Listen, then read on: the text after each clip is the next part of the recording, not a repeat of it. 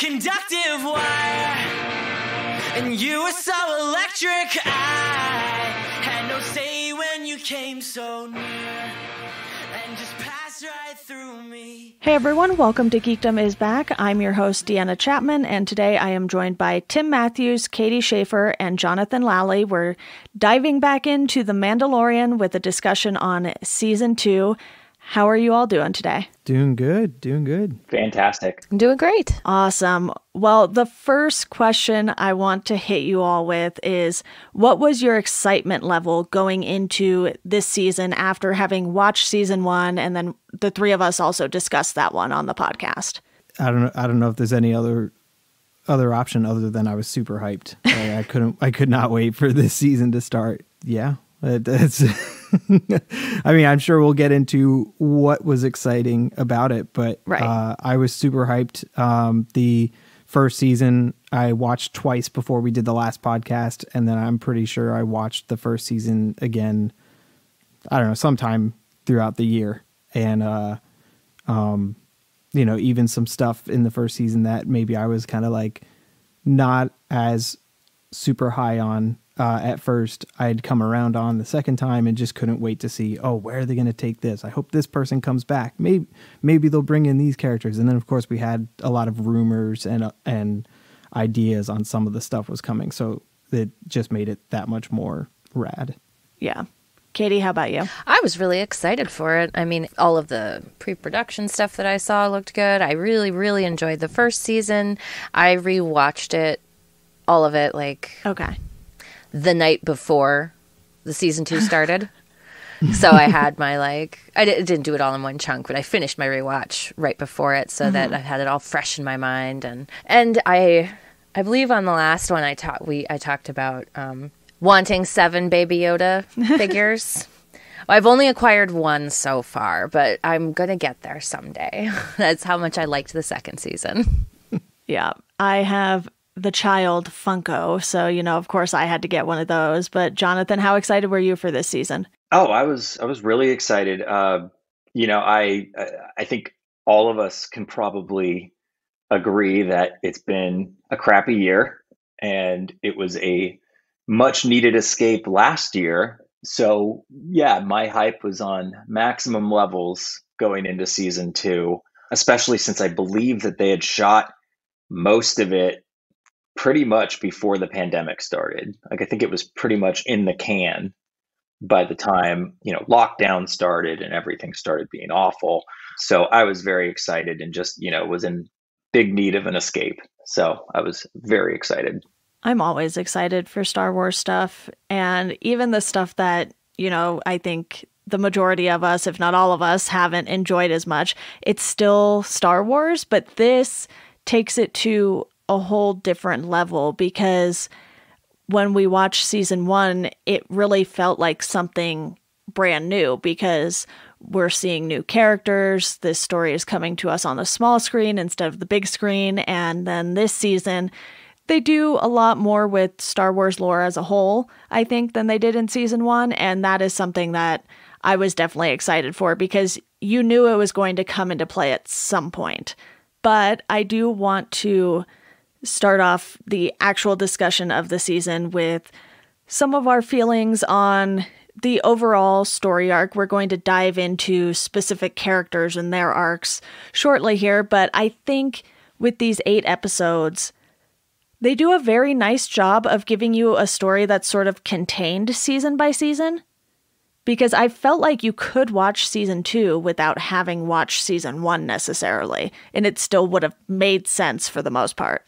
Yeah, I would definitely agree with that.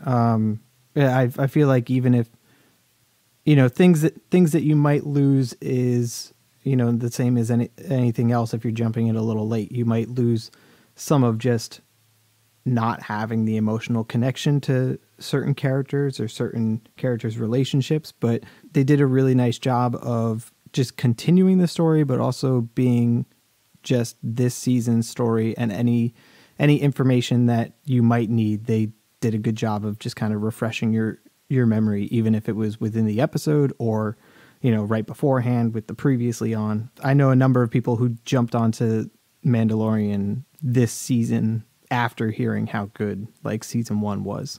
Yeah, I think I agree. I think you could watch this without having watched it, especially if you have some awareness of Star Wars and have seen it. If you don't, you'd probably be real confused.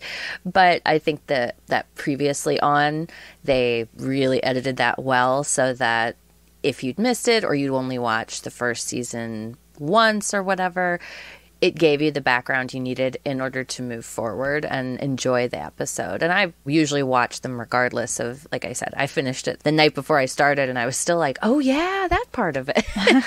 Yeah. So I really liked it and I was pleased with how well they did that. Yeah, I would have to agree. I think obviously there's some characters you would miss out and probably be scratching your head on, but for the most part, I feel like it's something that anyone could just dip into and enjoy, especially if you're a Star Wars person. I mean, I think this season especially really did a good job of getting back to the basics of Star Wars and was a nice palate cleanser for those of us who weren't a huge fan of the last movie or even the last few movies. This was just really nice. And yeah, I do agree. I do agree that like, you know, someone who is a casual viewer could dip into an episode, see something they like, and then feel maybe that it was necessary to go back and watch the other episodes. But it is something that anyone could enjoy, not having seen what came previously. Right. And they're hitting us with more Star Wars lore than before within the first handful of episodes, it feels like almost. Obviously, with the first episode, which is Chapter 9, The Marshal, we get our fun Timothy Olyphant performance as Cobb Vanth. And Yes. he is having quite a year because he's someone who kind of plays these character roles and you don't really seem to see him too often, but he's also in Fargo season 4 from this year. And by the time everyone is listening to this, it is now 2021. So I suppose from 2020, Fargo season 4, but he's always a fun person to just see on the screen. And I think that sort of comedy level mixed in with the lore and having the Tusken Raiders come in to play, and you have all of these other things that happen throughout the season where you're like, oh, okay, you know, we're definitely getting into the weeds with some of this lore here. And then you have the reveal at the end of The Marshal with Boba Fett. And you're just like, okay, I see what you're doing here. You know, you're giving us a little something from the original trilogy. And I think Boba's story arc isn't one that takes up too much time within this season. I think they give us just enough of the character to lead up to the ending where we see that post-credits scene. And obviously spoilers if you're listening to this. I mean, everyone who has listened to this podcast probably knows we go into spoilers at this point, but it really just felt like this nice mini story arc within the greater story that I think worked really well. Yeah, I definitely agree. I mean, Timothy Olyphant, I have to, you know, second just the greatness that is Timothy Olyphant. He is that kind of actor. If he pops in something, I'm just going to be excited about it. If he's just showing up for an interview on Conan O'Brien, I'm going to be excited about it. Like I love Timothy Olyphant. And it's funny you mentioned Fargo because I just finally started Fargo. It's been on my list for a long time. Yeah, it's been on my list for a long time. And then my buddy's been telling me, he's like, you got to watch it. And I'd been catching up on so many shows because, you know, pandemic. Yeah. I had a lot of time. And so I finally like got to a point where I'm like, oh yeah, I could start it. And him mentioning after that episode, he was like, oh yeah, by the way, Timothy Olyphant's in season 4. I'm like, well, it's getting moved up to the list. Like I got to get there. So I'm still in season 1, so I got a bit to go, but I'm excited season for 1, it. so good. Oh, I'm loving it. Thankfully, I started season 4 recently because I had kept up with it, or I might have started season 1 shortly after it had aired, but I'm a handful of episodes into season 4 now. I'll probably be done with it by the time everyone's hearing this. But yeah, he's just such a fun character actor. It was really pleasant to see him in Mandalorian, even if it was just for one episode. Absolutely. And I hope he comes back. I'm sure he will. The show does a really nice job of bringing in somebody on one episode and then, pulling them back in when the time is right. And to touch on Boba Fett, I've seen a number of takes where people are like, oh, did this season get, too fan servicey, bringing in, Boba Fett? Is he going to outshine Din? And I agree. I don't think he did. I think he served the story well and fit and blended in nicely without it feeling like, oh man, Boba Fett's here.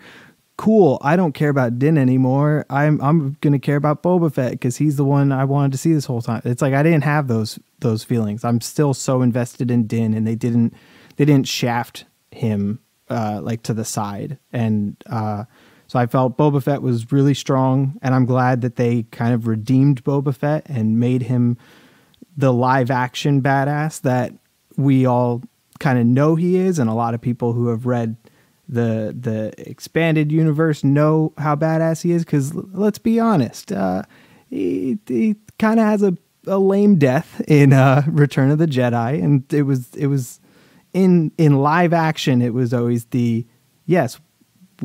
everyone likes Boba Fett, but he also kind of just accidentally got killed, and he has cool armor. It was, and then they tried to redo it with Captain Phasma, and she was also kind of whatever. So I was happy to see that, in that scene, he's up on the mountain and he's, taking out the stormtroopers, and it was just so awesome. So I was stoked to have him. I was glad he didn't take over the show, and I'm sure we'll get to, talking about, that post-credit scene at some point. But yeah. I agree with everyone. I really liked it for a lot of those reasons. I think Boba Fett was, he's not this, if you don't know a lot about the expanded universe, which I don't, I've kind of just seen the movies and most of the TV shows and read a couple of the Han Solo books. I was like, well, I feel like this character is kind of a blank slate. And so in that he was a bounty hunter and then, just kind of unceremoniously is disposed of. And then I'm hoping to see more about him and what drives him now after, do they state how long it's been since? 5 years. 5 years. Okay. So since Return of the Jedi, I believe. Yeah. 5 years. Yeah. Okay. So that's a long time for a character, and I'm glad that they come in strong with a personality, and he obviously has his experience changed him, and we get to learn little bits about him. Like, they just unfold his character so well, and I really appreciated in particular that they bring in the history that they'd set up for Boba Fett in the second trilogy released. We get about that he's a clone, and that affects choices that they have to make. And I loved, my favorite thing about it is that they brought back Temuera Morrison to play him, because he is such a great actor and he fulfills this role so well. And I know he was also really excited to get to play Boba for the first time. So, and he did the voice for all the clones throughout the Clone Wars series. And so, yeah, I was a little wary at first, but then they just knocked it out of the park with how well they did his representation. Mm-hmm. Yeah, I would agree. I think that he was used the perfect amount. I love that, from the very beginning when they say, I believe what they set it up was, there's a Mandalorian on Tatooine. And we're just like, okay, we know what that means, and I feel bad. I had kind of spoiled a bit of it for myself because I had read that Timothy Olyphant was going to be in the season. And I agree with everyone else. I mean, he is a very captivating actor. He always plays amazing roles. I always think of one of the things I always think about is him in Girl Next Door, the crazy guy. And then also he was in the fourth Die Hard movie, which I thought was enjoyable. And Santa Clarita Diet. I did not watch Justified. I know my mother really likes him in that show, but I've always enjoyed him. I've always thought he was a really good actor. And when I found out it was him, I was like, okay, so he's not Boba Fett. He's obviously an imposter, but this will be fun. And then they show you that little bit at the end of the episode, and we all know who it was. And then nothing for a bunch of episodes. And I was like, okay, so are we going to get more, or is this going to be the whole season? And I kind of like that they did that, because when they do bring him back eventually, it's in such a good episode. And that episode, is just like from the start to finish, just so much action going on. And I think for me, it's funny. I don't think I got the chills until, like, even though we got him show up at the end of that first episode of the season, I don't think I really got the chills, and it was real for me until the Slave One pulled in to that planet. And I loved it. Everything about, I knew exactly where they were going, and it was just such a nice surprise, because like I said, we didn't know when he was going to come back. We just knew that he was alive and that they were teasing him. And hey, surprise, surprise, now we get him for the rest of the season. It was just such a nice bonus. And I agree with everyone else. He wasn't overused. I think he was there to complement the story. But for those of us who are enough familiar with the prequels, the inside jokes that they made about Boba Fett were so good. And the callbacks, whether, I believe it was the episode where they brought back Bill Burr's character, and they were talking about how they wanted to come up to the gates. And he said, let's just say they might recognize my face. Yes, that was great. Yeah, that was great. It was a great line. And then there was a line, with spoiler, I forget the other woman's name, who is the other Mandalorian, Bo-Katan. And she said, I think she said something like, I've heard your name 1,000 times or something, or I've heard your voice. You all sound the same, or something. Like, there were some really great callbacks around his character. And I think everyone else said, he wasn't given a lot to do in the movies. It really wasn't until we got Jango Fett that you're like, oh, Boba Fett was really kind of like this guy. Now, obviously, not just because it was the same actor, but, the same type of skill set that we never really saw in Empire Strikes Back or in Return of the Jedi. So I feel like he was kind of given his due, and all of the nerds that had envisioned what he was, either through the expanded universe novels or through the video games or any of that stuff, I think this was really for them. But like everyone else said, I think he just did a really great job complementing this season, and it didn't become all about Boba Fett. It did not become the Boba Fett show. He was there to further the story. Exactly. And what they basically do with the season is they introduce us to these characters we're familiar with, and then Boba and Bo-Katan are both the two that kind of get more story by the end of the season, but they do all of the setup first and then return to them. So we have, Boba appearing at the end of the first episode, then you have the frog lady little arc there, and you get that, and then in the process of that is where we see Bo-Katan for the first time. Then, of course, we have to catch up with Dune and Karga because they were in season 1. So we have to have that sort of continuation of the story from season 1. And then, of course, we will talk about this more in depth, but we have the Ahsoka episode. And then you finally get Boba Fett back for the rest of the season, basically. And I love within Boba Fett's arc too that Fennec kind of ties herself to him, and it's like they're this loyal tag team for each other, and I think both characters kind of need that given everything they've gone through. Yeah, absolutely. And I also want to point out that she was really wasted in what I consider the weakest episode on season 1. I forget what I think it was called, the Gunslinger. This is the one where they're on Tatooine, and it was like, it felt too fan servicey, even though they didn't actually have any of those characters in it. It was just like them sitting where Han shot Greedo, and it was just like, and I believe it was the first episode that Dave Filoni ever directed, which is funny because he also, I believe, directed the episode with Ahsoka Tano, which was just night and day difference in quality. But obviously, I think that was his first live action directing gig, or at least within the Star Wars universe, because I think he'd only done work on the animated shows at that point. So, I wasn't so surprised that his episode in his first season wasn't that great, but I felt like Fennec was underused. And I know a bunch of my friends felt the same way because they're a big fan of the actor who plays her. And I am as well. I've always been a fan of hers. And so to see her character redeemed and inserted in more of like a useful plot line was really nice. Yeah, so Filoni actually directed the very first episode of the show. Oh, okay. So he did not do the Gunslinger. And then he did do the Gunslinger, but he did the first episode, and then the Gunslinger was episode 5, and then he did the Jedi. So he's done 3 for the series so far. And I think he's a very good choice because, well, first I want to ask you all, has everyone here watched Clone Wars and Rebels? If not, which have you watched?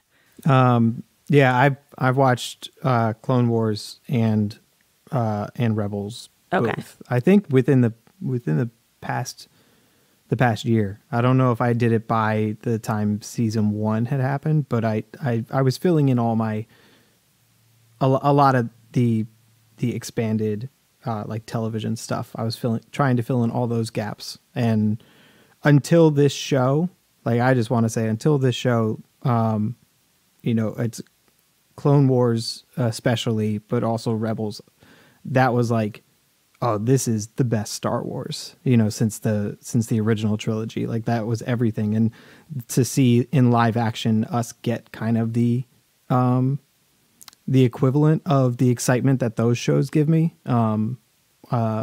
is just, it makes me very confident in how they're handling this show. And obviously the people involved with both of them certainly helps that. Right. Katie, I know you were in the process of watching Clone Wars. Have you finished that, and have you checked out Rebels at all?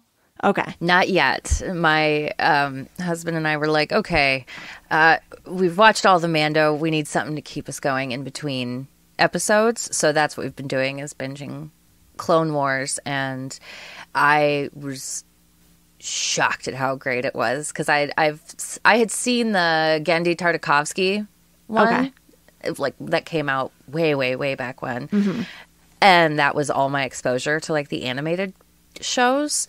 So it was great. And I love that they've already pulled so much from that show into The Mandalorian, but it is by no means required watching. I think that was the perfect thing to do. And that's what saves it from being too fan servicey for me. Right. Because I feel like for fan service, you have to have seen what came before in order to get the joke, or the story or whatever. And I don't think that's necessary with Mando like it is in, say, Endgame or something on the Marvel Universe. Right. Jonathan, how about you? Have you watched the animated stuff? I've seen bits and pieces. Okay. I follow enough YouTube channels to understand who the characters are and what their significance is to the universe. I'm definitely not going to claim that I understand everything, because like I said, I was more of like a Cliff Notes watcher. I watched in the background. My old roommate Jason used to watch Rebels, and so I had some exposure to like Ezra Bridger and Sabine Wren. You've seen and heard a few things from that then. I've seen and heard a few things from that, and I knew who Ahsoka Tano was. I know that the thing that I love about her character, or at least what I've heard of her character, is that the fan base originally was not very accepting of her from the Clone Wars movie. And then Dave Filoni really not just Dave Filoni, but, those shows really expanded upon the character and made her beloved. And I knew that she was coming because obviously all of the rumors and the trades reported that Rosario Dawson was going to be in this season. I don't think I remember reading anything about Bo-Katan being in this season. I think that was an utter surprise for most people. If it was out there, I'm with you. I had no idea. So when Bo-Katan showed up, it was the holy crap.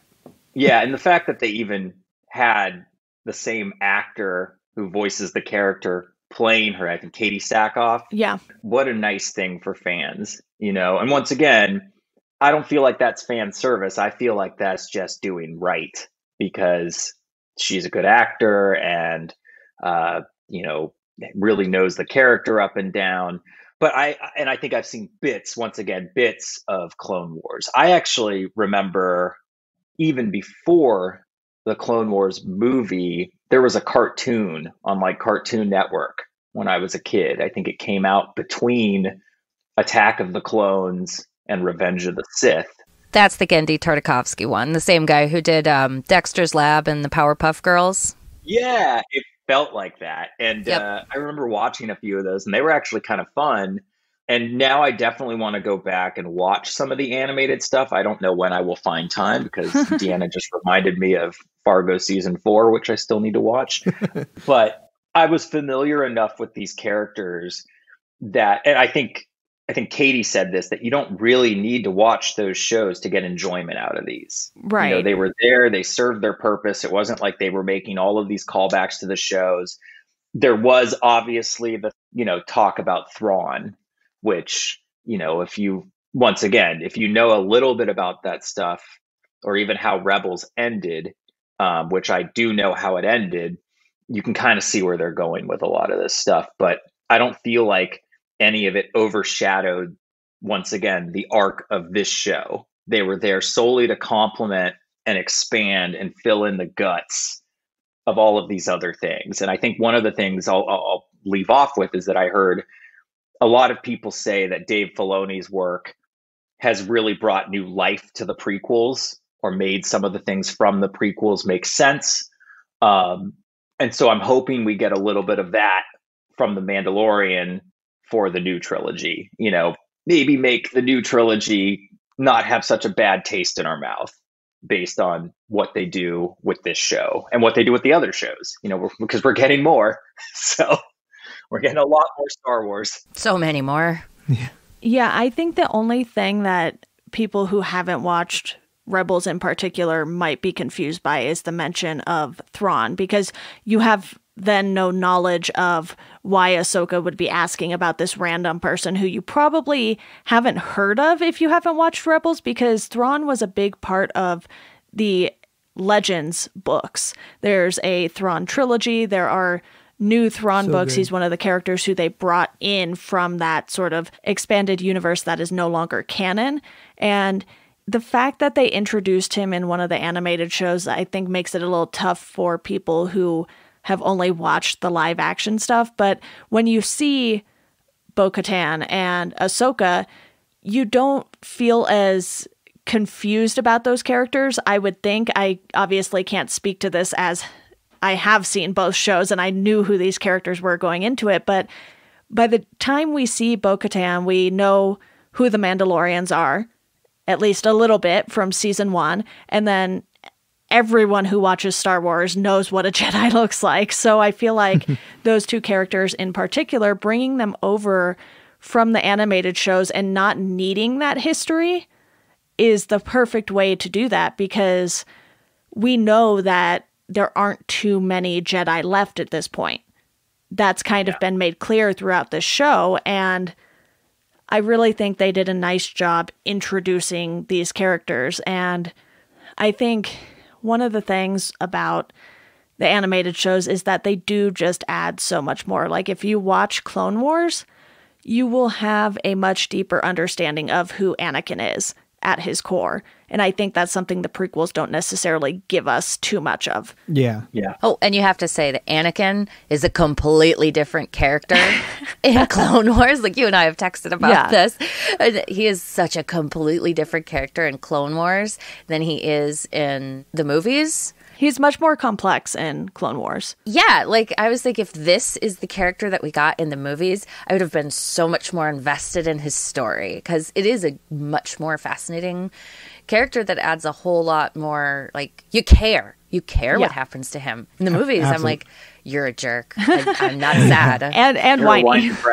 Yeah, I'm not sad to watch your legs burn off. You hate sand. Right. I hope you have sand in your pants for the rest of your life because you're so annoying. Yeah. Well, I was just gonna say I completely agree with those shows. They add so much more depth and complexity into the characters, into the stories, into the lore, that they honestly, watching them and I didn't watch them as they came out. I definitely came to it later, and it was the reaction of, oh man, why did I sleep on this for so long? Because it made me appreciate so much about that era of Star Wars, because I now had all this kind of backstory, even if, you know, the character doesn't perfectly mesh with the one in the movie. It's still like in the back of my mind when I watch those. Now I have all this backstory, and so having watched those, it does certainly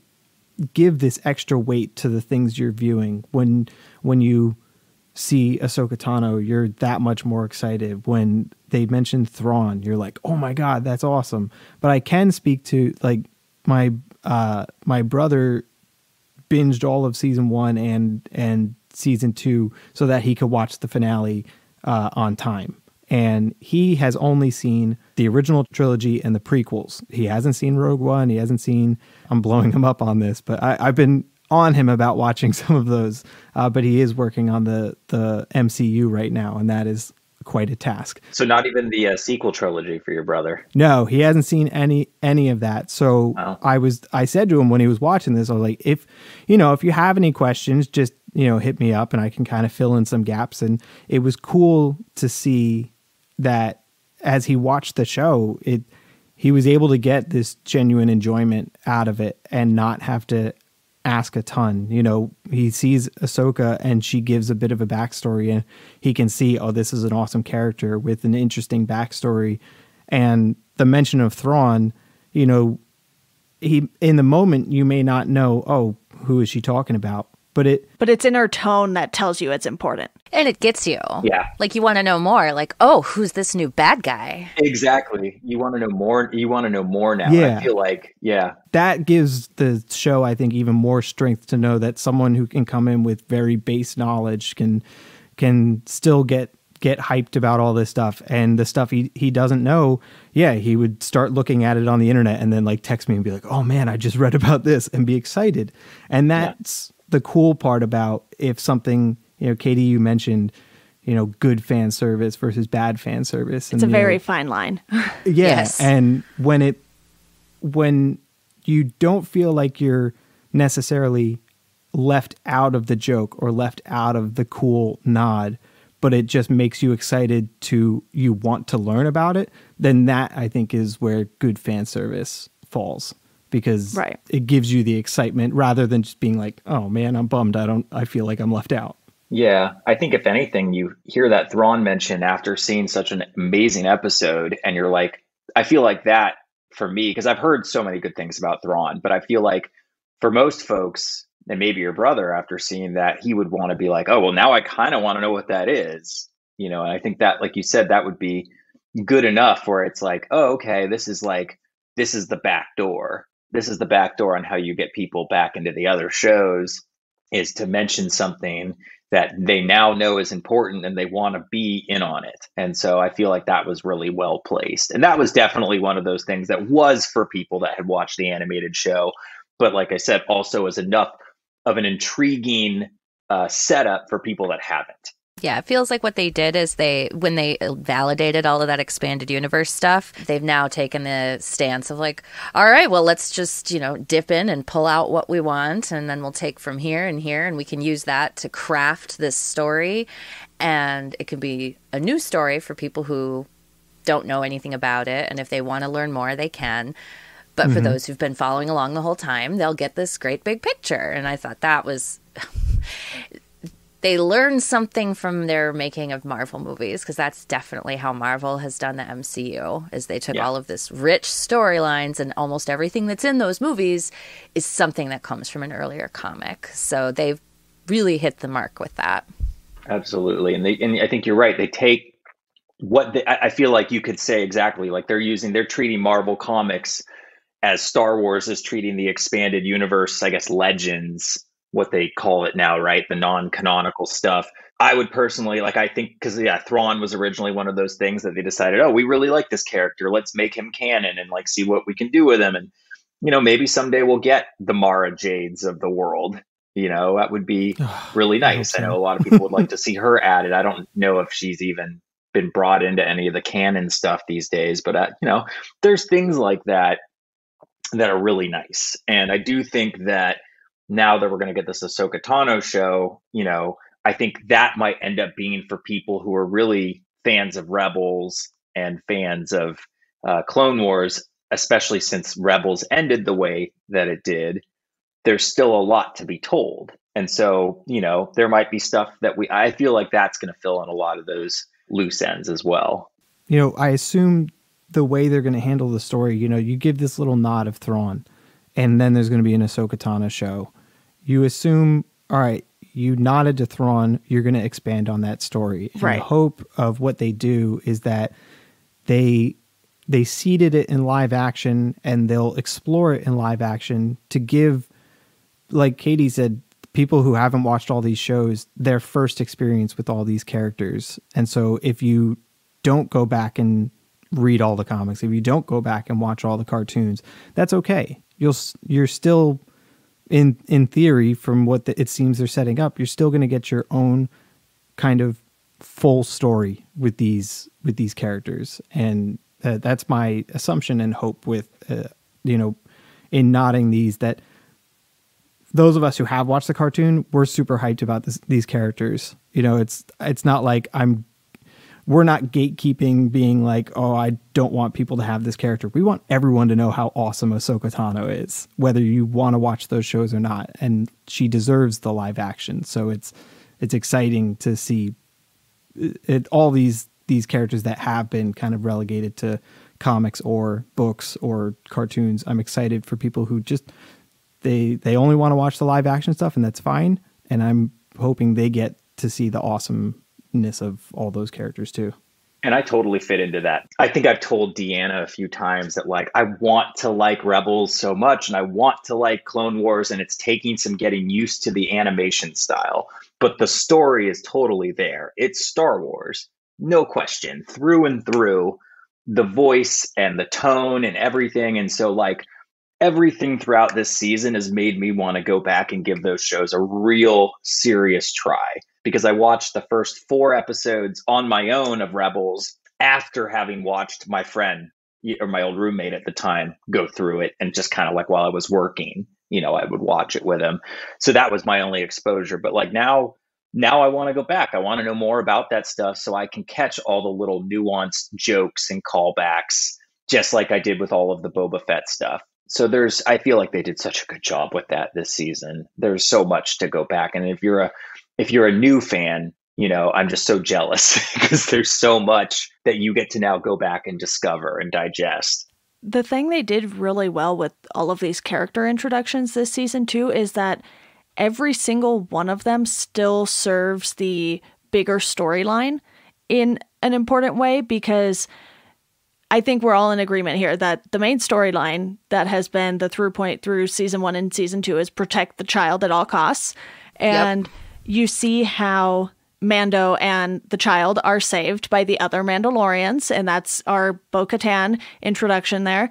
Even when Ahsoka comes into play, he is sent to her by Bo-Katan, and then she is able to give us the information that, hey, Baby Yoda's name is actually Grogu. Very important piece of the story there, because now Mando has a deeper connection with the child because he finally knows his name, which is great. And I think even Boba just helping out and helping to protect the child in the episodes that he appears in, same with Fennec too, even though she had been introduced in season 1, they all serve a purpose in the main storyline. And that is something that they do really, really well. And the Jedi lore that we get, even just from that one episode, is very, very cool, because we get to see the Seeing Stone, we're seeing ruins of a temple, and we're seeing a whole new planet, from what I understand, in Tython. Yeah, I believe that was all new. Yeah, I'm not super familiar with it, if it is. At first, I thought it was a planet from one of the video games that I played. I thought it was from Fallen Order, but I think that was a different planet. Yeah, just like you mentioning, a ruined temple, that was the excitement of Fallen Order was like, oh, like we're getting into some of that Jedi stuff, in the live action. And I loved, it's with all these characters. You made me think of it when you were talking about how each of these characters kind of is serving the main storyline of, protecting the child and everything. I love that anytime Mando shows up and, one of the characters that, he hasn't seen in a while or something, whether it was Bill Burr's character or they show up to see Bo-Katan, later. And even when he shows up to, what's her name from the first season? Cara Dune. Cara Dune, when he shows up at first and, he wants to do something and she's like, oh, I don't mess with the Imperials or whatever. His follow-up line is always just like, the child's in danger. And like a flip of a switch, everyone's like, what do you need? Here we are. Fuck it, I'm in. Like, yep, everyone says, oh, hell son no, of a bitch, we're not I'm going in. to stand for this. Yeah. The power of the child. Everybody loves that baby. Yeah. Also, can we talk about that episode where he shows back up with Cara Dune and was it Grief Karga? Is that Carl Weathers' character? Yes. Yep. Where they brought back Horatio Sands' Mithril character, and he lets out the dust from his neck when he sees him because he's so scared of him, because he's like, oh, I thought you were somebody else, and then he shows up and you can see how frightened he is of him. Even when they pick up Bill Burr. And like Boba Fett, like first walks out and he's like, "Oh, I thought you were someone else," and then he shows up. And shout out to Bill Burr. I really, really, I mean, I enjoyed him in season 1 because he was funny and he was being Bill Burr. He made a Jar Jar joke. Like I just I thought that was fun. This season, like I really, really appreciated his performance. I thought he gave a great dramatic performance when they're sitting at the table. Like I was really, really captivated with that whole episode. Obviously the awesome action, that big chase scene, but that was, I like how this show, they introduced characters in season 1 and when they bring them back, they're that much better and you're that much more excited. Everything about this season they took from season 1 and they strengthened what worked. Yeah, I thought Bill Burr's character was really great in that episode, because I also felt like the episode that he was in first season, while like you said, it had its really comedic moments. It was exactly what we expect of having Bill Burr as a guest star in a Star Wars show. They really gave him some depth, his character some depth where he was going to. And that was one of the most tense scenes ever, where they're sitting and having drinks with this officer. And you could tell exactly what was going to happen. I mean, I called it a mile away. It's like, oh, God, he's going to shoot him. He's going to shoot him, and then they're going to be screwed, and they're going to have to be running away. But as soon as he walked in, you knew he was going to take his helmet off. There was no other way around it. And man, yeah, that was a great episode. And I agree. I think everyone they've brought back that I felt was kind of underserved first season really got their due this season. And really hit their stride. Yeah. I don't know if anyone else felt this, but early in the season, like I really, really liked her character in season 1. And then when she showed up, and this has nothing to do with her, whatever personal things, I liked that character a lot. And so I was still looking forward to seeing that character come back. And it just felt like her acting performance was very bland, and I don't know, something was off early in the season. And then the last 2 episodes, I thought she felt more like season 1. And I was like, oh, okay, she's back, but there was just something off and weird. I don't know. Yeah. I mean, I agree though. By the end, I think she had really done, especially with them tying her to Alderaan, all of that. I don't think we found that out in the first season. I think that was all second season revelations. But yeah, I personally, while I'm not thrilled with how she conducts herself on the internet, I personally didn't impact how I watched her on the show, and it didn't really matter to me a whole bunch. But I do think that they redeemed her and many other characters by the back half of this season. I know, Deanna, you were getting into like the Jedi lore stuff, and we, kind of went off on there. I don't know if you had more you wanted to touch on. Yeah, I just think obviously with the introduction of Ahsoka, we're really starting to see more of the Jedi aspect of Star Wars in this season.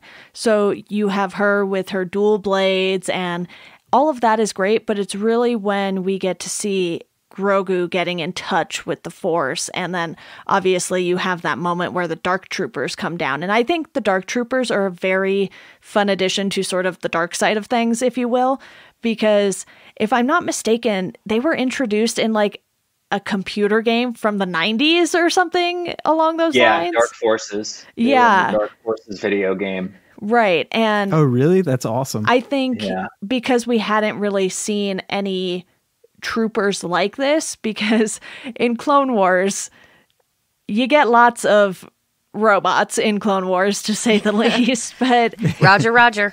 They're more comedic, and these were just so intimidating, and they come back into play in the last episode. And I think what they did with both sides, with the Jedi and then seeing Moff Gideon and the Dark Troopers, and even though we don't see any Sith, we also get the Darksaber, and I just kind of love what they did with a lot of the lore this season, because the Darksaber is something else that comes from the animated shows as well, because that's this whole backstory in Rebels that you get, but you don't need that backstory to understand by the end of this season why the Darksaber is important to Bo-Katan. Right. They kind of tell you. And the funny thing is, I think that's another one of those things that like moves the story along, and you don't need to know the animated shows to understand what you're seeing. But at the same time, if you do watch the animated shows, it is that much sweeter for you. I had never heard of the Darksaber until the finale of last season and watching everyone talk about it. And then, of course, the conversation then shifted to, well, how did Moff Gideon get this Darksaber? Does that mean Bo-Katan or Sabine Wren are somewhere involved? And it's really funny because one of the YouTubers that I respect and watch all the time, John Campia, he had mentioned, people were like, well, doesn't that mean Bo-Katan's coming to the show now? And he was like, no, what? Not so fast. I don't think Bo-Katan's going to be in the show. And that's why I was equally surprised when she showed up. That was such a nice thing. And from what I understand in the show, obviously we'll talk about what the implications of how it came into Mando's hand at the end of the season. But like, from what I understand on the show, she didn't battle anyone for that. Sabine basically found it on Darth Maul's planet and just basically handed it to Bo-Katan. So I think we might get some more of that backstory as well. But I do love that they were saying, and we can jump to this, I think this is probably a good segue to talk about Moff Gideon, but like, I think that we're going to find out more of that. And I think it was really funny where she's like, well, I have to be the one to take him down. And none of us thought about that. Like, I didn't think, I was like, oh, I thought she just wants her revenge, like she obviously wants something from him. I didn't know that it was going to be tied to tradition. Tradition. And so I thought that was such a very anxious point of contention. It was like, oh, and you could see it in her face. And like, for me, I was like, oh, what does this mean now? Where does this leave the two of them? But yeah, I thought the way Moff Gideon handled that was like, kind of showed his prowess for like, very crafty and sneaky like that. Psychological manipulation. Right. Is Moff Gideon something that is referenced in the animated shows, or is this a character that's just come out from Mando? I think it's just Mando. Okay, so our first intro to him is that first season. Yeah, because I really like his character and what he adds to it, and he plays it so well. And he's creepy and a little intimidating, and Giancarlo Esposito is a character actor that should get way more love than he does. Yes, I agree. And I think he... And Katie and I don't just say that because we have a lot of fun watching Maximum Overdrive, okay? Yeah, exactly. It's a genuine love for Giancarlo Esposito. He's great. And I think, this role really gives him an opportunity to flex his acting muscles in ways that he doesn't often get, because he gets to be that creepy manipulator as well as being a badass. So it's so fun to watch him. And I think going back to the Thrawn thing, because I think that's an even stronger reason. If this is an entirely new character, then the show is obviously not afraid to introduce new villains. So for those who have no knowledge about Thrawn, it just becomes another like, oh, okay, who's this new guy? And they've done such a great job with placing Moff Gideon as this villain, even though, you know, he's not in every episode. He's not the problem every episode, but he's the overarching villain in the back. And have they revealed that, is he a Sith? I don't think they've revealed that because... I don't think he is. Okay, so it's not just me who's confused about it or who's not sure. If he is, they haven't revealed it yet. And one of the things that I saw touched upon in one of the other YouTubers that I watched is they were theorizing that, like, if he were a Sith or if he was Force sensitive in any way, why wouldn't he just use his own blood instead of Grogu's blood? But I don't believe that he is a Sith. I just think he's just an evil motherfucker. Right, because you don't need to be a Sith to wield the Darksaber. That's entirely a Mandalorian thing and completely separate from like having a lightsaber and that sort of thing. But I think in regards to Star Wars villains in general, because of how crafty, like you guys said, Moff Gideon is, I think he's just a step below Thrawn as far as level of intelligence and strategic thinking that he does, because I don't want to give anything away for anyone who watched this season and heard the name Thrawn and doesn't know who Thrawn is, so I'll just talk in broad strokes here. But he is a very thoughtful character in the sense that he doesn't just go into things not having a plan or three. And so... Yeah, he's a master strategist. Right. Yeah, the master strategist is what I've always heard him referred to as. Exactly. Yeah. And I think Moff Gideon is just a step below that, but that's perfect for where this show is right now. Yeah. It's especially because how the last episode ends is that Moff Gideon is, you know, maybe been taken down. Probably. We'll see. Well, but yeah, they've triumphed over him at least once, so now they have to move on to the next level of challenge. Yeah, I like that they didn't kill him off, and you know, like, not for lack of him trying. Well, yeah, Right. yeah, like, and you know, Katie, you mentioned just how, you know, how good he is at just, you know, twisting things and just those little lines that he can get. Like, I think the great thing about Moff Gideon is that he's not underused. He's used at just the right amount. You know, they don't use him too much. So when he does show up, you know, he's just got these little moments and you're just like, oh, he's so evil. And then with the last episode of this season, they really took it to that next level where he did get to really, really stretch the acting chops, you know, in the conversation with Mando when he's just standing there and he's just got the dark saber like right on, I was about to say Baby Yoda, but Grogu. And, you know, he's just this kind of flippant, you know, I got his blood already. I see the bond that you two have, you know, take him. Like it, and he's just playing him. He's playing into his hand. And then when they were on the bridge, he was doing the same thing. You know, he's you know, talking to Mando and just staring at him saying, you know, you guys, you've got some good firepower.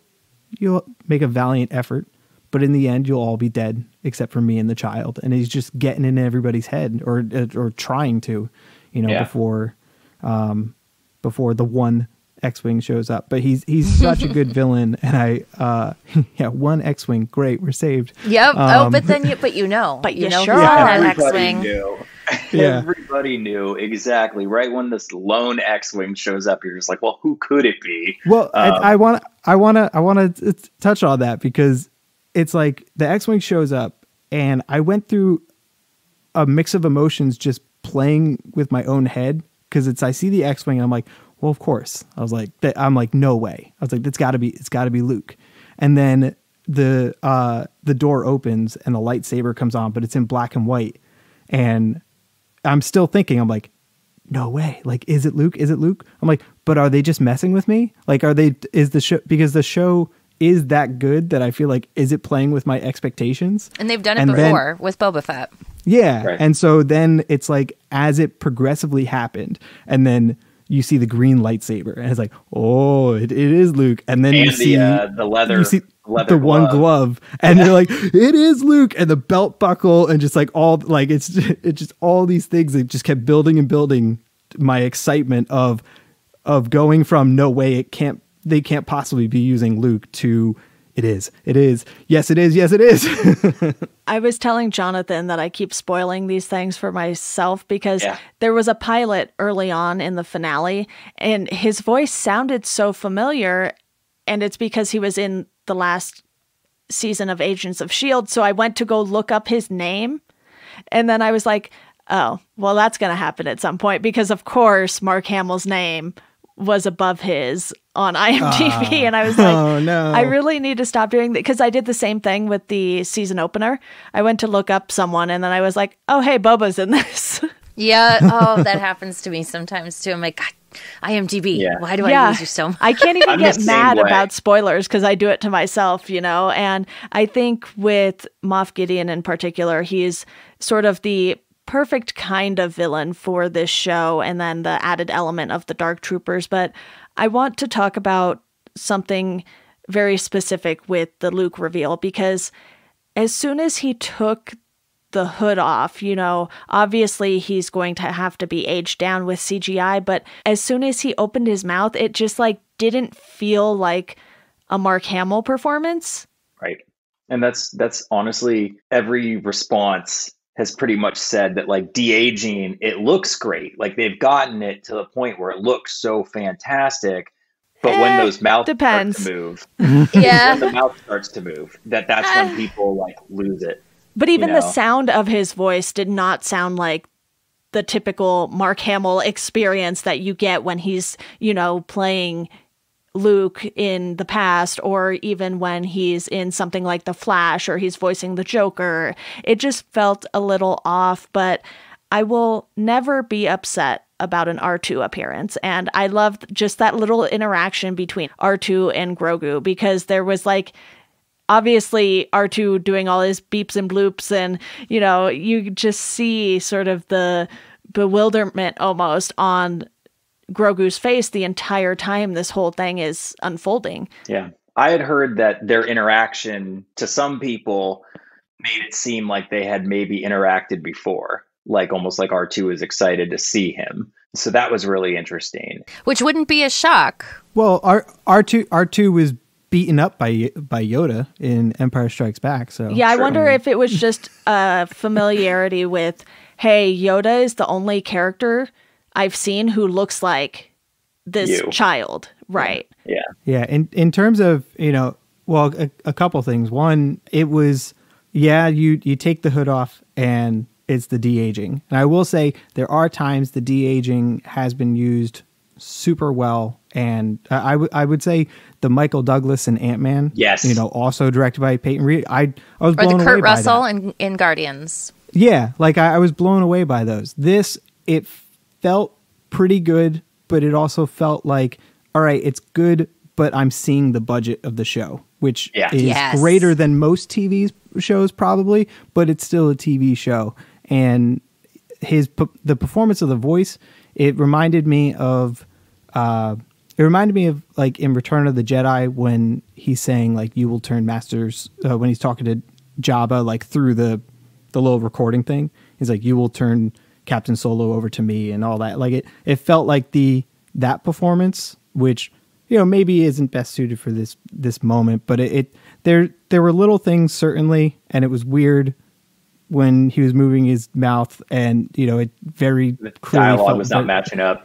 It felt video gamey, you know, and but it was a moment of, I was like, yes, I'm recognizing these things, but I'm also just super jazzed about this moment.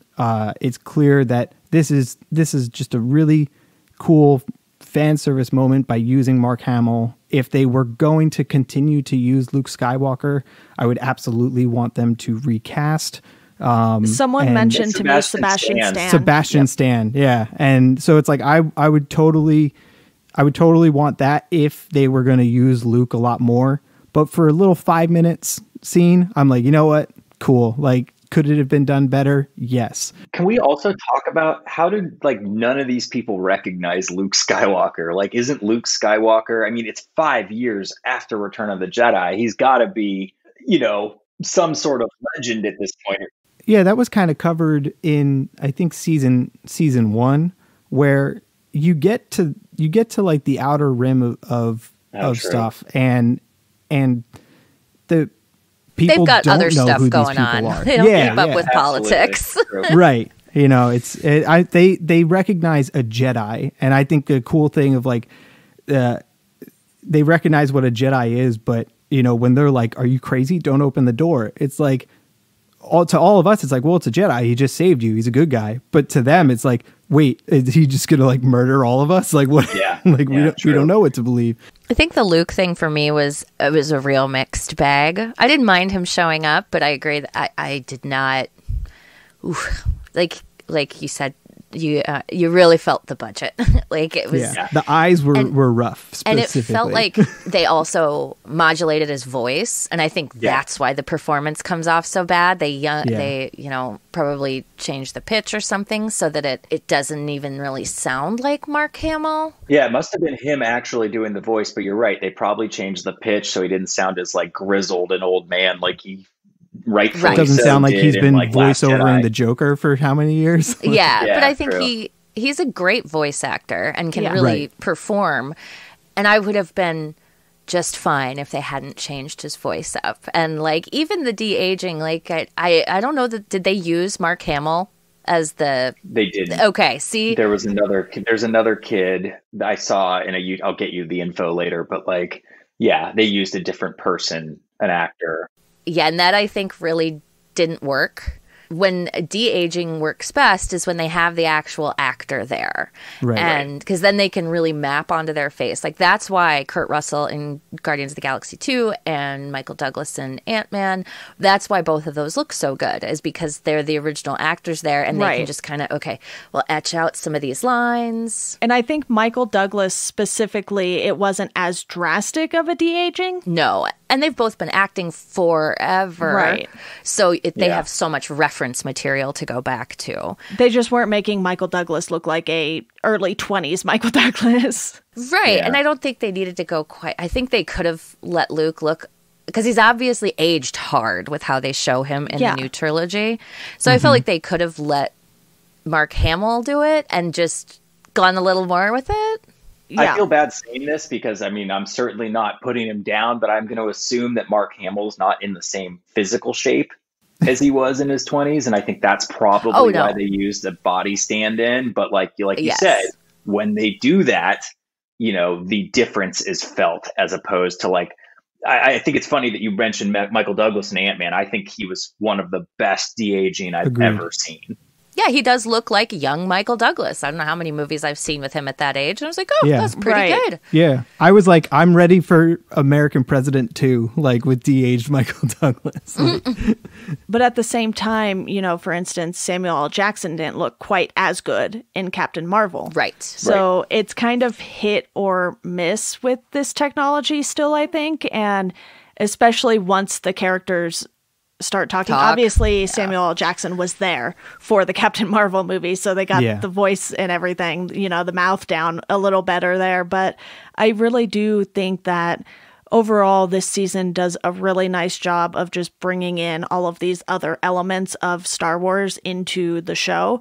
And it's a lot, but it's not too much. And I think, there's just a few other things I want to touch on here because I know at least some of us are really big horror fans here, and that spider cave was just so good because it had this kind of horror element to it to where you didn't really know what to expect, and just visually the whole thing worked really well. And let's give another shout out to Frog Lady. Heck yeah. She was great. Also for not exploding on the child for eating all of the eggs. I know. God, I was like, she's going to she had some patience. Yeah.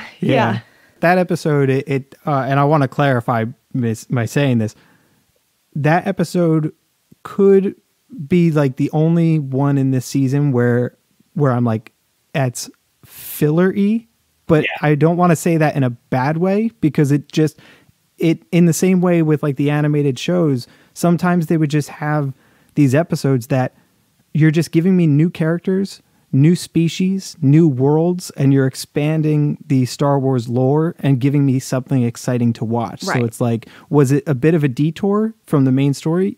Sure.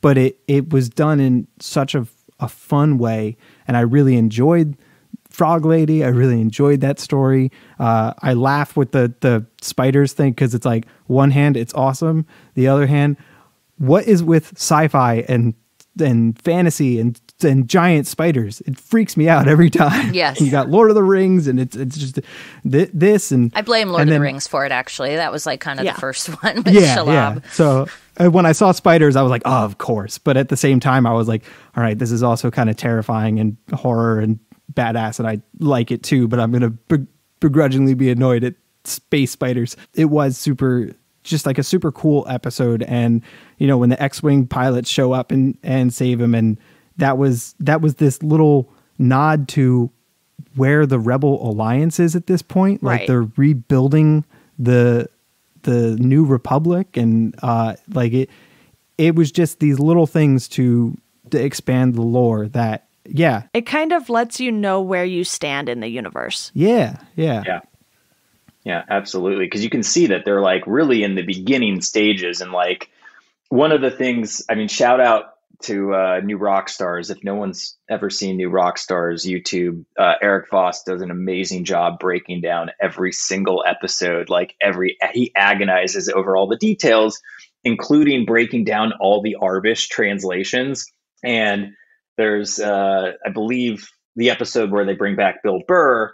They're going through like the registry of all of these criminals or whatever, people that are serving time. And if you look, like some of them are serving 50 years for falsifying credits and stuff. Oh my God. Yeah, like it's really funny. I'll send you guys the link at some point, but like he does such a great job in like breaking down that like, oh, you know, yeah, they won, but like they're not that great at like the New Republic or, you know, the Rebels or whatever they're called at this point. I mean, it's like one of the reasons that like, you know, they think they're doing a good job, but like, you know, New Order gets the upper hand on them by the time we reach episode 7, you know, like they were obviously operating in the shadows. And it's like some of that has to do with how sloppy their work was. And I think this showed specifically this season did a really nice job of continuing the debate and the conversation that is kind of brought up a little bit in The Last Jedi, but explored a lot more, you know, in depth here, like we talk about with like the cartoons and stuff. This show is able to take the time to do it. And these conversations of, yeah, all right, you were on this side when this event happened, but all these people were affected, you know, in this certain way. And the question of, obviously we know who the good guys and the bad guys are, but even in the, not that I'm siding with the Imperials or anything, but in the last episode, when the one guy mentions it was a small price to pay to stop terrorism, it's like all these sides, they have their own viewpoint of what they think is the right thing, and then everyone, all the little people on either side are affected by just these broad strokes of decisions that think that they're making the right call. And I thought this season did a nice job bringing up those conversations. Obviously, you know, we're going to side with the Jedi and all that, you know, but it's interesting to think about and that's what I've always been really hoping for with some of the new movies and the new shows is just give me other sides of the galaxy, you know, especially outside of the Skywalkers and, you know, those core characters. It's like, I want to see how the rest of the galaxy is affected by all this stuff. I want to see their perspectives. So I'm excited that this show is, and I just want it because I just popped in my head and I don't want to forget it. But Jonathan, you mentioned earlier I think it was you that mentioned that this show could perhaps do some things to maybe fill in some gaps or kind of course correct some things that maybe we'll feel stronger about some stuff we didn't like in the new trilogy and things like that. And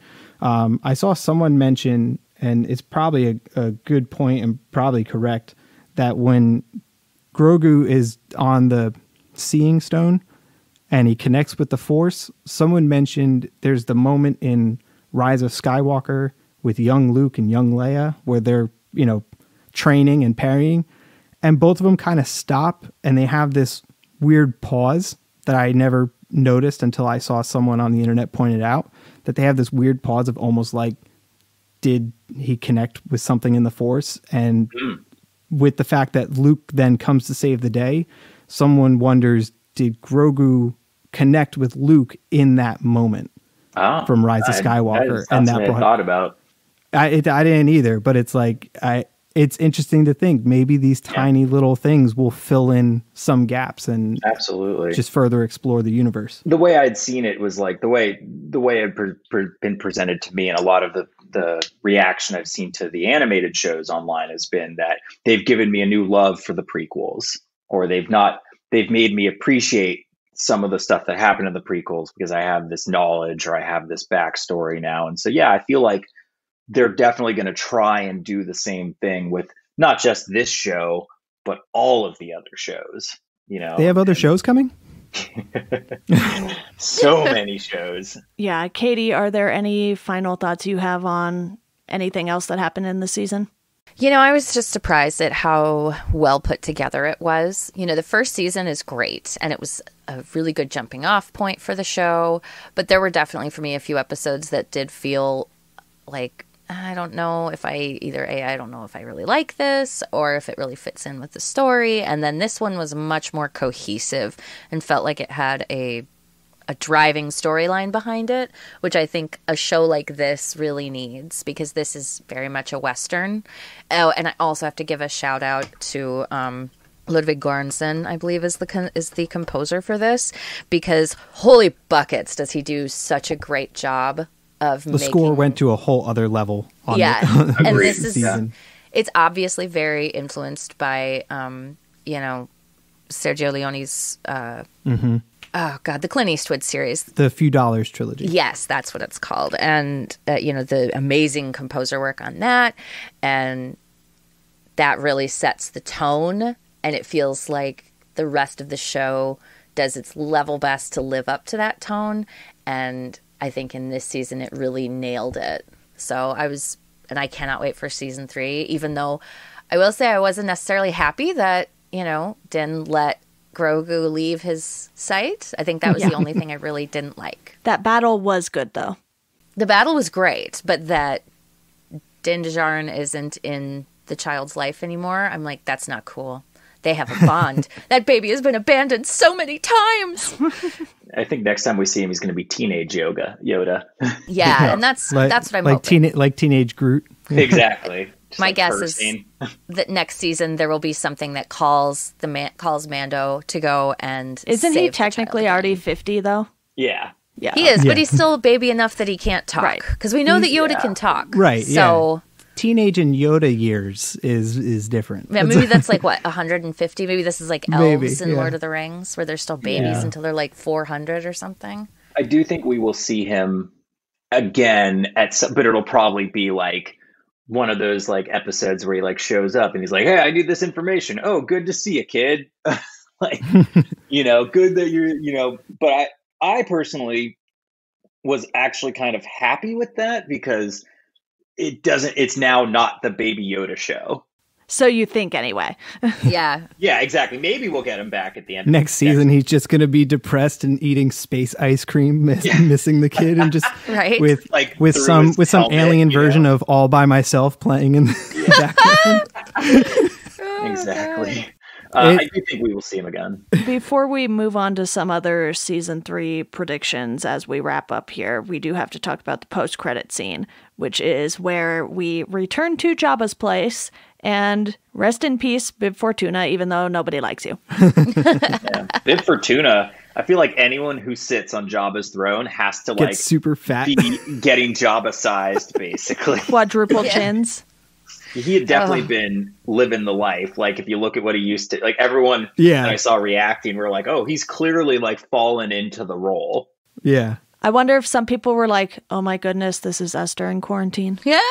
Yeah. Well, and they even brought back the actress from Return of the Jedi who was like on the barge. Was it her? Though, yeah, apparently it's the same actress that with the red hair, like the red spiky hair. She's back as like, That's one of cool. those people. And I felt like it was really great how that whole scene almost echoed Return of the Jedi, where like, they shoot one of the guards and then it falls down the stairs, and it's just like, oh, okay, I see where we're going with this. You see the shadow of Boba coming down instead of the shadow of Luke, and yeah, the show is very good about finding those parallels. I mean, even I guess I surprised we didn't even bring it up when Luke is going down the hallway taking out all the dark troopers. Yeah, it's like super mirroring the hallway scene in Rogue One with Vader. Yep. Like father, like son. But the post credits was so cool. It wasn't too much. And I mean, I wasn't expecting, I thought as the post credit scene is happening, I'm like, oh, this is badass. And he's sitting on the throne. Yeah. And it's so clearly like a comic book cover. Like it just looks awesome. But then when it flips and it says, Book of Boba Book of Boba, I was like, I wasn't expecting that. Like, I just thought, oh, it's a tease that he's still out there. That's all I thought it was going to be. So I was stoked when I definitely lost my mind when that text came up. Because that has been rumored for a long time. In fact, the rumor was that it was originally going to be, I think, a Josh Trank was going to be doing the show. Mm-hmm. For those who aren't familiar, Josh did he did Fantastic Four, which we can try and forget, but also he's done some other stuff that was pretty good. So he was originally attached, and then of course a lot of people, including Pedro Pascal, thought that he was playing Boba Fett in The Mandalorian originally, and then Jon Favreau and Dave Filoni had to explain, like, no, you're actually playing a different Mandalorian. Now, I will say this, I'm excited, but I also hope it's a mini series. I don't need an entire show of Boba Fett. I feel like it would be so much better if it's like a 6-episode thing, like what they're doing with Obi-Wan Kenobi. But I trust them at this point, since they've done the character so well in this show, that I'm excited to see what they do with it. No question. And he was just so fun, this show. Like the humor that they gave him in the episode where he puts his armor back on, which, by the way, we should mention, that episode was directed by Robert Rodriguez.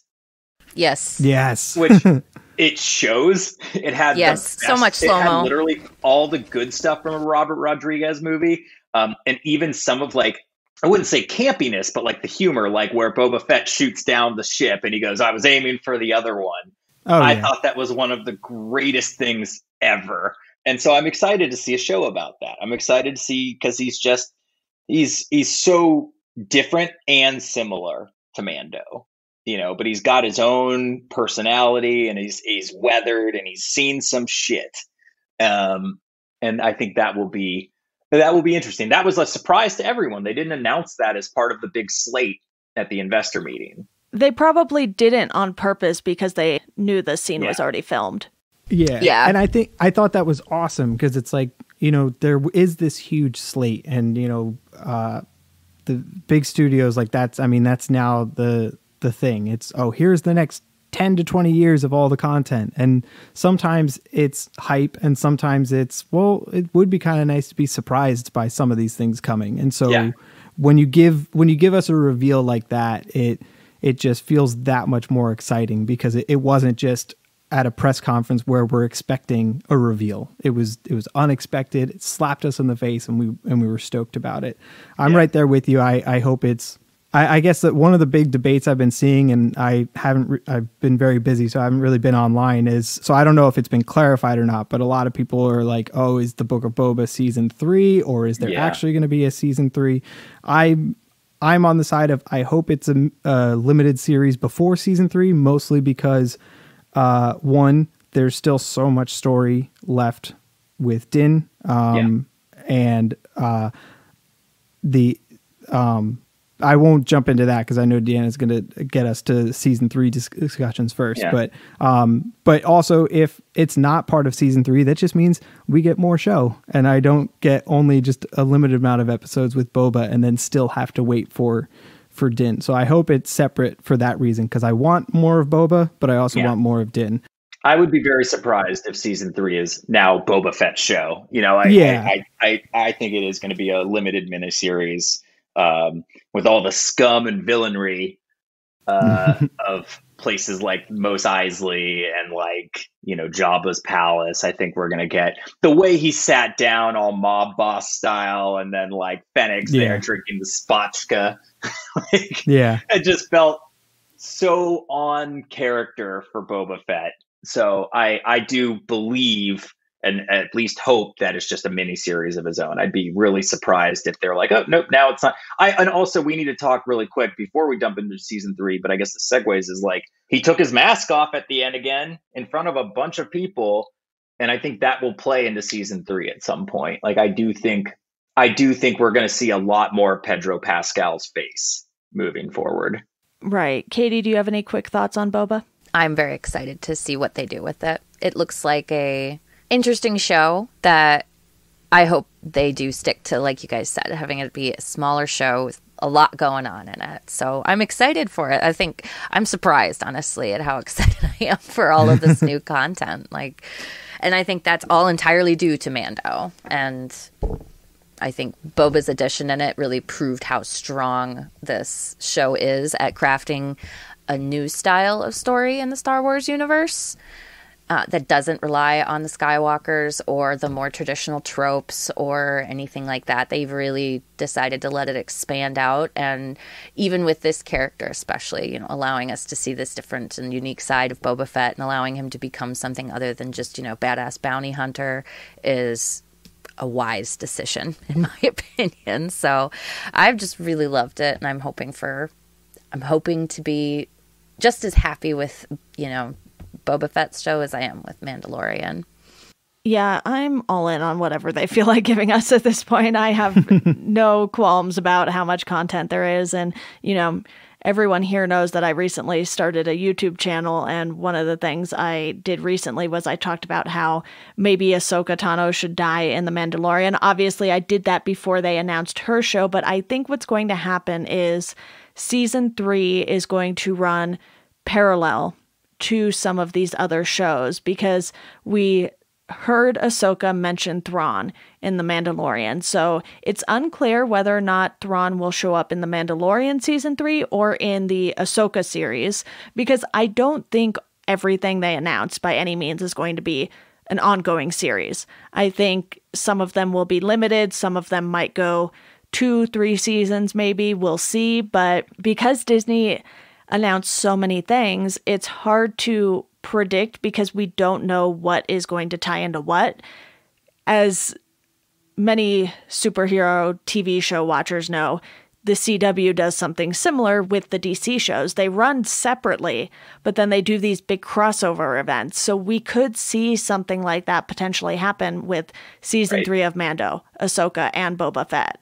And it all comes together in the end. Yeah, and Kenobi. Is Kenobi going to get in? Because he was on the set. Ewan McGregor mentioned being on the set for one reason or another that wasn't related to the Mando show. It was something for the Kenobi show. But if he's on there in the same time.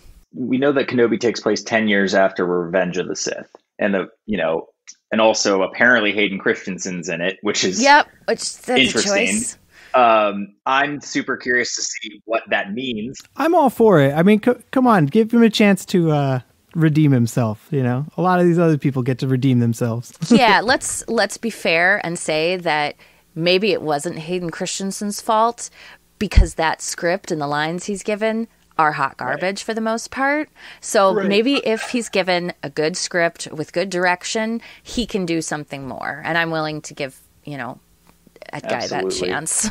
Oh, and by the way, I've, even before episode 2 came out, one of my favorite movies growing up, and I know some people might disagree or, have not seen it, but Life as a House is a fantastic, fantastic movie with Kevin Kline and Hayden Christensen. For anyone who's curious I've about his not type seen of that, but I do range. love Kevin Kline. So Yeah, I would Yeah, highly it recommend sounds Life as a interesting. House. That movie makes me cry like a baby every time I see it. It's really sad. I appreciate the heads up. I'll have the tissues ready. Yeah, Yes, I good think to it's a know. really good movie. It's I used to tell people about that all the time, and then yeah, I agreed. I felt like he was just kind of written really poorly in those Star Wars movies, which was unfortunate. And I'm curious to see if that means it's going to be flashbacks or if it means like they're going to show him without the mask occasionally. Because I mean, obviously, he wasn't the guy playing him in Rogue One, and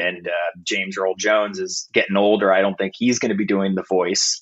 So I'm curious what that means, Hayden Christensen being back in the show. And I don't think we're going to see. I think it'll be in the background.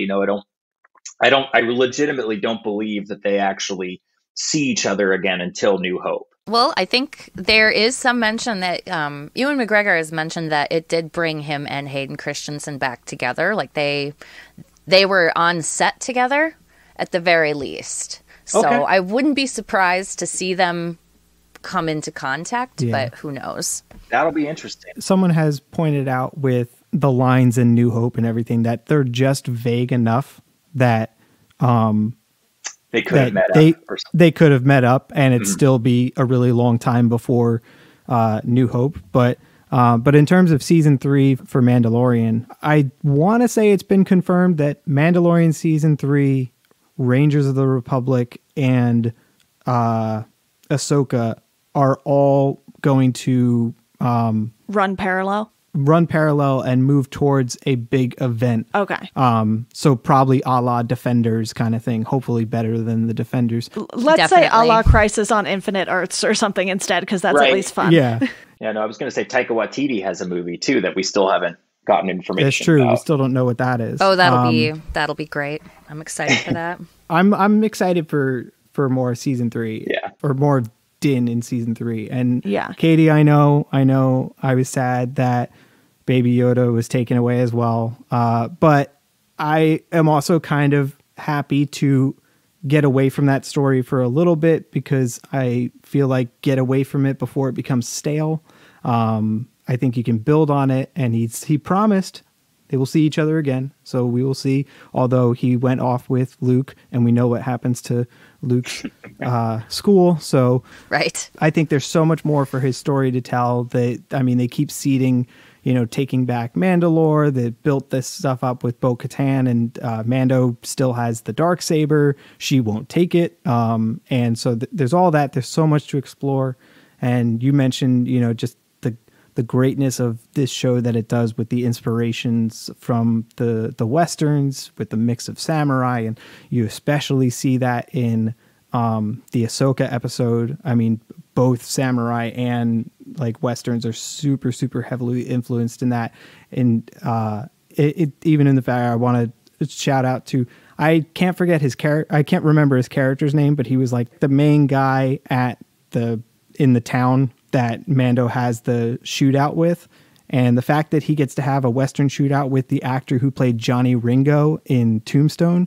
Oh my was God, it is awesome. that guy. Yep. So I was super stoked about that. I mean, so that's like, I don't know if that's fan service, but it felt like fan service to me because I But love the best Tombstone. kind. Like, Yeah. it's such a nod to what they're doing. And I thought I agree. That one was so good. And the setup for when Ahsoka is fighting, who is that lady?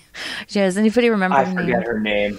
But she's I forget her great. name Like too, how yeah. that whole shot is set up and the fight, and it all looks so very samurai and Western. I'm probably going to butcher her name, but she was the city's magistrate, Morgan Elsbeth. Excellent. Is that her actor? Is that the actor's name? The or character actual name. Character? Okay, got it. Diana Lee Inosanto is the actress's name. Okay. What do you think season 3 is going to have, Katie? What do you foresee happening? Okay, so my predictions for season 3, I think that the Bo-Katan stuff is going to come into play, and that's where Mando is going to go next, because he's going to have to solve the problem with the Darksaber, and he all but promised Bo-Katan that he would help her take back Mandalore. So I think that's probably where we're going to go with this. But I also really hope that we do get to, even if the child isn't with Mando, that we still get to see some of Grogu's journey, because otherwise it would feel I would be disappointed, and it would feel like You'll feel cheated a little. Yeah, I feel like they didn't explore. They're really good at exploring all the options they have that they set up with the story. So it feels like it would be a miss to not continue that on. Maybe in another limited series. Yeah. They don't have enough shows. Jonathan, do you have any other predictions for season 3? I know you touched on a couple of yours. That was pretty much my season 3 prediction. I think that it's going to center on them trying to take back Mandalore. I love how that guy's, I think someone said it's like practically turned it to glass. Yeah, Boba said that, I think. Yeah, like I think that there's a lot to explore there. I love that look of contention and like frustration on Bo-Katan's face when she sees that she knows that she can't take the dark saber. I wouldn't be surprised if some sort of like unwilling, like not necessarily that they want this, but like, it's going to build some sort of rivalry between them, like basically that like Din Djarin just opened up a can of worms and he has no idea what he just did. And so I do think that that's going to come back and be a recurring theme. And like I said, I also think that based on how willy-nilly he was about his helmet at the last episode, taking it off in front of all of these people, including, a Jedi and all this stuff, I do think that very similar to Bo-Katan and to all of the other Mandalorian, like Boba Fett, like I do think he's going to be more lax about taking his helmet off. And I do think he will continue to wear it, obviously, because it's a big piece of his armor and he needs it. But I do think we are going to see more of his face in season 3. I hope we do. He's just such a great actor and he's very attractive to look at. So, it'd be nice to see some more Pedro Pascal.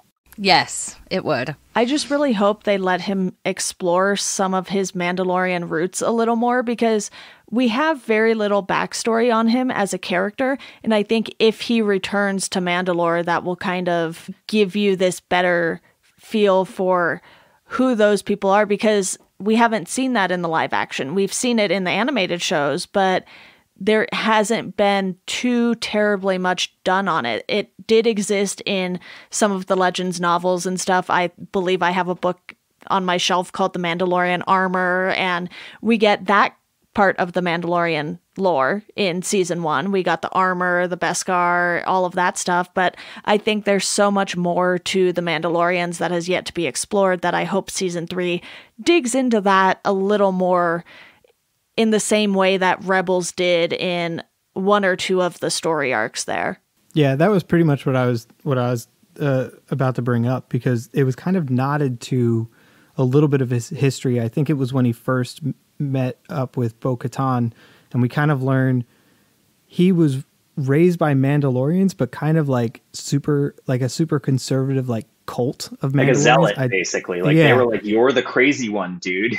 Yeah, that was awesome to find out. Yeah. So there, I agree. There's so much of this backstory of like, who was he raised by and how are they different than these other Mandalorians? And that would be really interesting to explore and flesh out more as he learns about kind of all the other Mandalorians and maybe learns, okay, like maybe there was some crazy stuff about how I was raised and I can be a little more relaxed and take my helmet off. But there does seem to be this so much extra lore out there to explore. So I'm right there with all of you to the excitement to see where they take that. Yeah, well, thank you all for joining me. A quick note to the listeners, if you want even more talk on Mandalorian Season 2, my friends Jacob and Mike host a Star Wars podcast called Bantha Fodder. They are taking it a few episodes at a time, and they're going way deeper than we are. I think all of their episodes have been over 2 hours so far, so there's lots more content there. I'll have a link in the show notes for you guys to check out their podcast. They're always fun to listen to. And Tim, Jonathan, Katie, thank you all so much for joining me to discuss season 2 of The Mandalorian. I'm sure you will all be back soon. Absolutely. Thank you. Yes, thanks for having us. Thanks for having me. All right, everyone, that does it for this episode of Welcome to Geekdom. If you want to support the podcast, you can do so through our Patreon. You can sign up for $1 a month. That'll get you a thank you on the show. $2 a month, you get to pick a topic that myself and a guest will discuss on the show. For $5 a month, you can join the Welcome to Geekdom Slack group, where you can talk to myself and various guests who have been on the show. If you want to follow us on socials, you can do so at GeekdomPod on Twitter and at Welcome to Geekdom on Instagram and Facebook. And as always, thank you for listening, and we hope you enjoy the rest of your day.